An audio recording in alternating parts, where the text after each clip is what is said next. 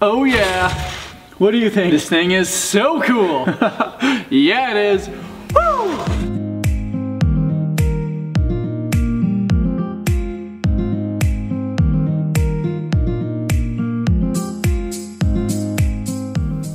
Hello and welcome back. Welcome back to David's Garage. Today I'm making a short video of my 1962 Morris Mini Countryman. This is such a ridiculous car. I'm surprised that they're even built, but I'm happy they were, because this is just way too cool. So this one is a 62, so it has a smooth roof. I guess the smooth roofs do have a vibration that people complain about, and in 65 they introduced the rib roof. Also being a 62, it has the ice pick door handles, as well as pre-cut front valence and external fuel tank. In 1960 and 61, they had an internal fuel tank, and I guess people complained about breathing in fuel fumes, so they changed that. Imagining that happened today, that would be insane. But it's very original, very complete. It's basically all original paint except for the door and the one fender. The door they painted with a completely different green, but the fender is actually almost unnoticeable. And it is very cool. I bought this a few years ago out of Calgary. It was actually bought new in Calgary. There's still the dealership sticker on the back. Hopefully I can dial in on that.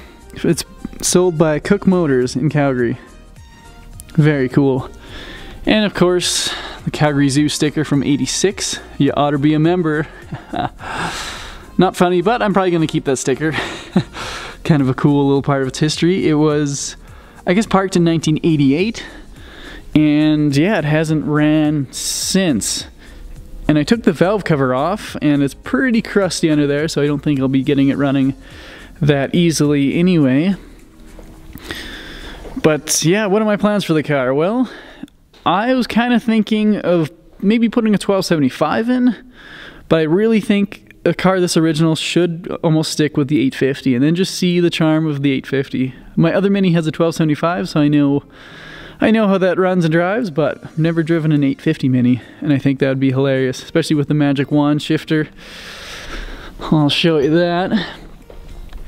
Yeah, it's very cool. The interior is all original except for the seats. The front seats I don't have, and of course I just threw this one in for moving the Mini and sitting in it. But yeah, we have single gauge pod, which I get a kick out of. It's just the odometer, speedometer, and fuel gauge. No temperature, no tach, no oil pressure. None of that stuff you don't need. The Countrymans were deluxes as well. As far as I know, these were kind of the most expensive Minis in 1961 or 62.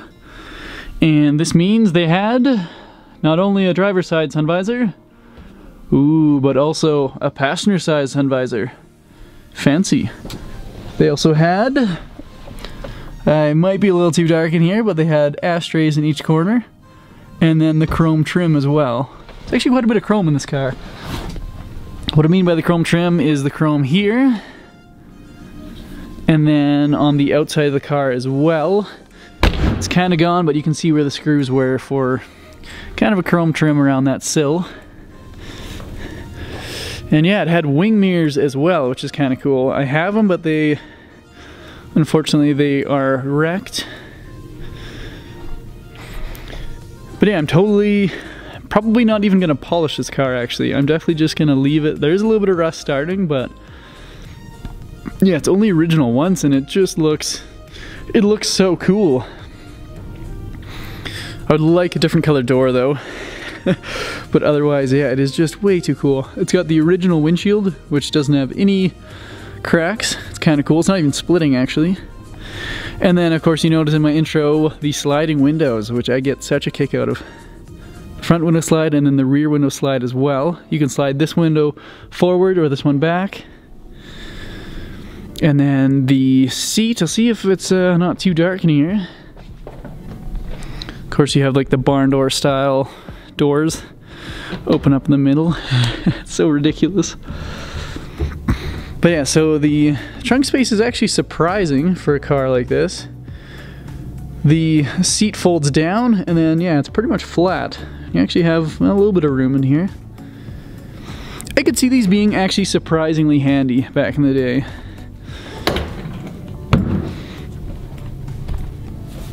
But yeah, such a goofy little unit. So here is the engine bay. This is an 850 Morris engine, A series. Early engine, still has the original metal oil cap. And I do believe this to be the original engine. The starter and generator have date stamps of 62. So I would think it's original. There's a few parts missing, you'll notice, and that's the previous owner took those off for his own Mini that he was driving. And yeah, I do have most of the goodies, but I'll take the oil cap off and show you what I was talking about earlier. It's very crusty in there. So my plan would be to either use this engine, take it apart and restore it, but I would like to keep the original patina look, so to speak, or yeah, find another 850 and then take this out with the subframe and just totally leave it, don't touch it. But we'll see what happens. It's Minis are easy enough to swap stuff out, so just would be cool. And yeah, like a nice straight front. The grille I think has been replaced at one point, but the bumper would be original. And then this side has an original Lucas headlight, and the other side does not. I still have to find one of those. But the this is almond green, by the way. It's actually a really nice 60s color. I love it. My other Mini's tartan red, and the original red is kind of a nice old school red as well. And this is a kind of a similar tone, kind of a pastel color. But yeah, but it's very original. Like, this is 2 of 62. And then you got the metal cap on the brake and clutch thing as well.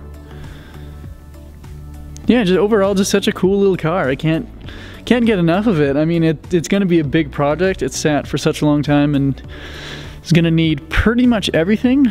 But I'm happy that, you know, it's a solid original car. It doesn't really need rust work. There's a bit of rust starting in the floor corners, and I think I might patch that and blend the paint, but it'd be kind of cool to say, you know, it's never been touched either. So, and I don't think from now on I'm not going to drive in the salt or anything, so it's probably not going to get rustier.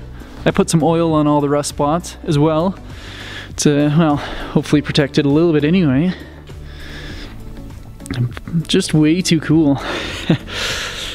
I think it's the original wood as well. You can tell there's a few spots it's been sanded, and yeah, they probably put some oil on it. Some varnish, I guess, and yeah, otherwise it's such a cool unit. I'll hop in the back seat for you and show what that's like. So I'm in the back seat area here. Nice and original. You can tell there is no seat belts, which is kind of funny. Safety was not an issue back in the day. And yeah, you just grab this here to fold the front seat back. Then you'll get access to the battery tray. And then there's these little pins on either side, much like a shed door lock, that you can fold the rear seats down. And ooh, look at all that room. It's actually honestly surprising how much room there is for how small the car is, but then of course, yeah, there's no crash bar or anything, right? It's all as much space as possible. It's a great design, but if you get in an accident, well, you might not be too happy. Yeah, this is what it looks like from the other angle. This little opening here is of course for the spare wheel. And that's actually pretty solid as well. It's kind of cool. And then little shock towers. Got a 1962 Alberta plate back there. But what a ridiculous little car.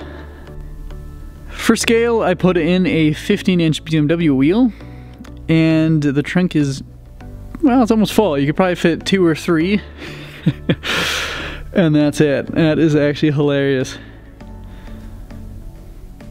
There's another few early kind of cool features about this car.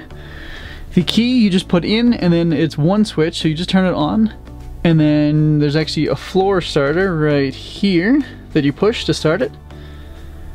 And of course you have the switches. One turns the wipers on and off, and then the other turns the lights on. And You can probably pick it up. They're super loud. Very high quality switches. This is a pneumatic pump here, and that's actually for the washer. You actually have to pump this by hand to spray the windshield, which is hilarious. This is the heater cable. This one is an air vent. And then I think this is the choke. Originally these cars never really had radios, but they were optioned probably from the dealership.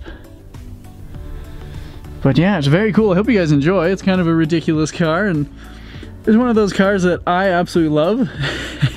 Especially being, patina and original. This is just right up my alley.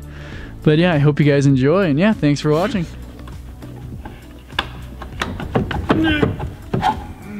Way too cool. This is just way too cool. It is very cool. Very cool. Cool. The inch is kind of cool.